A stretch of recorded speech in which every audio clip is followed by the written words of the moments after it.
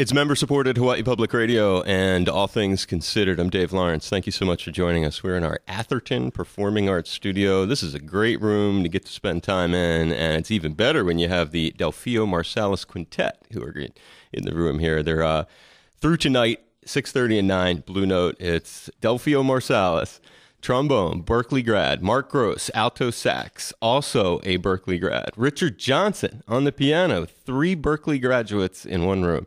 David Polfus on bass, studied and played with your father, I understand, and not a Berklee grad, though. And Miles Labatt, drums, not a Berklee grad, but all very finely dressed gentlemen, and thank you so much for joining us. Delighted to be here. We always love coming to Hawaii. It's great to have you. And you were a guest on the phone a few years ago, so it's great to actually make the personal connection here. And we're set for some live music. How about we get into a tune just so that you get a little closer to our Atherton Performing Arts Studio? Yes, indeed. His tune we wrote a couple of years back, and this is, we like to have a good time and celebrate in New Orleans. So this is one that's attributed to one of our folk heroes, none other than the venerable Brer Rabbit.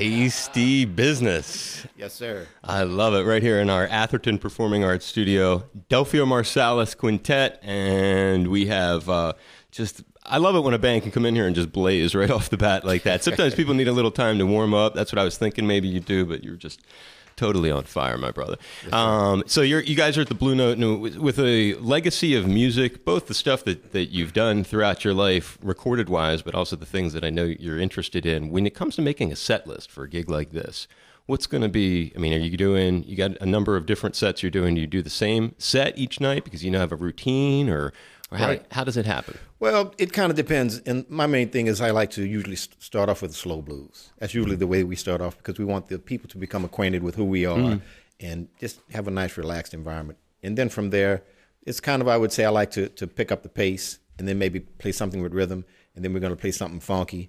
But the main thing I'd say is I'm a big fan of kind of the Disney movies and the way that they addressed emotionally. So a lot of times the set list, so you have something that's maybe very dramatic, and then we'll follow that with something that's very, very happy, or something that's more easygoing, I'd say. I love that. One time on the show I do, All Things Considered, they were talking about the way notes can be used to manipulate people's emotion in pop music and the whole structuring. So it's like using some of that theory with the show to try to, because music does evoke emotion. I like that. That's an answer I don't know I've ever heard before. Right. Well, and what we find that the challenging part in jazz education has become so large in the past 30 years, but in codifying the music, it's the toughest thing is to get the students to understand the emotional responsibility as a performer. So what we're trying to do is go old school on them. And the idea is not that we want to sound like the old guys, but we want to take those elements that are really important. Right? Yes. It makes total sense. Total sense. So, make America great again. Yes, sir. That's a phrase we hear a lot these days. And it's your latest record, right? Yeah, or have you recorded another one and it hasn't come out yet? Right. Yes. We have a new one out called Kalamazoo. But, one of the great things about my Uptown Jazz Orchestra in New Orleans is that we like to create spontaneous songs. So we'll just come up with a theme, and we'll a lot of times ask for audience participation. And I believe June 1st of 2016 was such a night. We had completed the CD. It was going to be entitled Living Free and Running Wild. And this particular night, we asked the audience, we said, okay, what key would you like us to play in? They said E flat and A, so E flat, A minor. And then we said, what theme would you like us to put into musical terms? Someone in the back says, Make America Great Again. And of course, some people were like, boo. And I said, no, it's a great idea. So the challenge for us was to actually put into musical terms that idea. And I said, okay, so we started off with more of an old New Orleans vaudeville sound. So we said, okay, I guess folks thought that things were better in like the 20s or the 30s. So we started off there, and then we switched up gears and went to more of a modern sound. Right, there's everything on there. So we created that song on the spot, and were fortunate enough to record it. And when I heard it, I said, man, we need to record this. We went into the studio, recorded it, and then added narration, and the rest is history, as they say.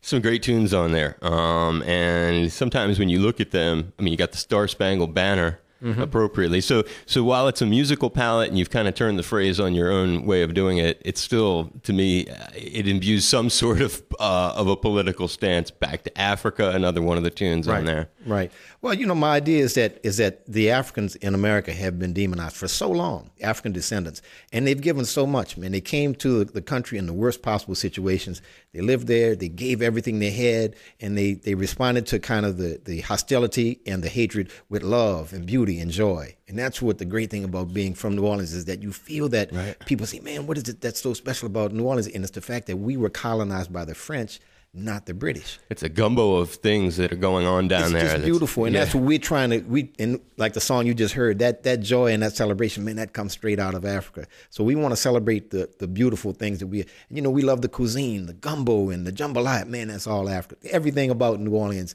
to me, most of the unique aspects of American culture have ties into the motherland. So we wanted to celebrate that. It's a great city. I did Jazz Fest one time. I'll never forget it. It was just a great... You got to come back. I know, brother. That's it. Believe me, I feel like the world's just got so much to see, so you feel bad going back to the same spots. How about another jam? Something that you tell me what? Maybe it's something that you might lay on folks at the Blue Note. Maybe it's just something in the room. You like the way the room sounds. Maybe it would feel good, or maybe the emotion of the song would feel. Right. We'll start. We're going to generally we would not take this much of a dramatic turn, but here's another original composition. Speaking of the Africans, and this is based on our fictitious story about two guys who were laborers after the Civil War. And due to the change in legislation, no more totally free labor. In order to work the fields from sunup to sundown, you have to sign a 10-year contract. And at the end of that 10 years, the foreman would come by.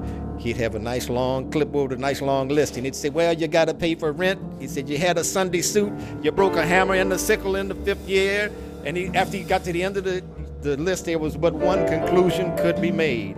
You got to sign on for another 10 years. So this song is about their journey northward. We call this Lost in the Crescent.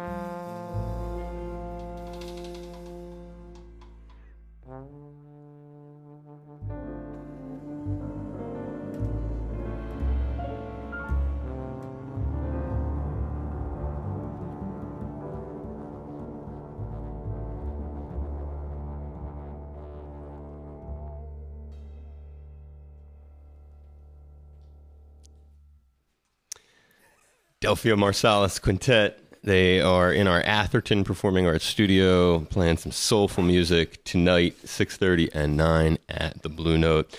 A real thrill to have you guys here. Thank you very much. Yes, sir. And I really, really appreciate it. I wanted to wrap up on a note of giving back. Your Uptown Music Theater is something that's near and dear to your heart, inspired by your brother, Mboya Kenyatta. Mboya. Mm-hmm. How'd I do on that one? Yes, sir. That's it. Share the story, because it's an inspiring one, and it's always great to give people a chance to hear something inspiring, because you never know how they might give back based on hearing your story. All right. Well, we grew up in Kenner, Louisiana, and at the time it was Branford, Winton, Ellis, and myself and my two parents. We had a very small house. We shared bedrooms. And in 1970, Mboya was born. And we found out, I guess when he was about 2 or 3 years old, that he had autism. And it was back before there was autism awareness. Right. And, my mother spent the majority of the rest of her life really making sure that he had the proper facilities at his disposal, and that she took care of him. And being the youngest next after me, I spent a lot of time growing up with him. And I guess there was something where I never wanted to believe for many years that there were certain things that he wasn't capable of learning. Right. And not communicating. He's nonverbal. And so when I became, a little older, I realized that I kind of had a gift of working with young people based on my relationship with him. So I decided to start the Uptown Music Theater, and we teach young people musical theater. And we chose musical theater instead of music because it requires more elements. So someone that likes to sing, for example, can join, and someone that likes to dance. And also they get a good idea of the teamwork that's necessary for success. And to date, we have 2 of our former students are on Broadway. The youngest is 11 years old, Nala Hamilton. She's actually playing the role of Nala in The Lion King right now. And we have a young man by the name of Donald Jones, who is in Aladdin. He is the genie in Aladdin. Fantastic. And we've sent another young man to the Juilliard School of Jazz, and he's there now. So, the idea is just to give the students the type of training that we benefited from, by which I mean my brothers and myself. We benefited from a very conservatory level training from a young age, and that's what we try to provide for the students.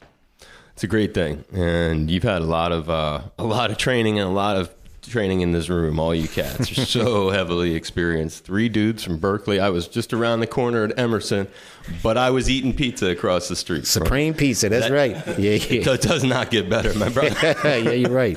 Yes, sir.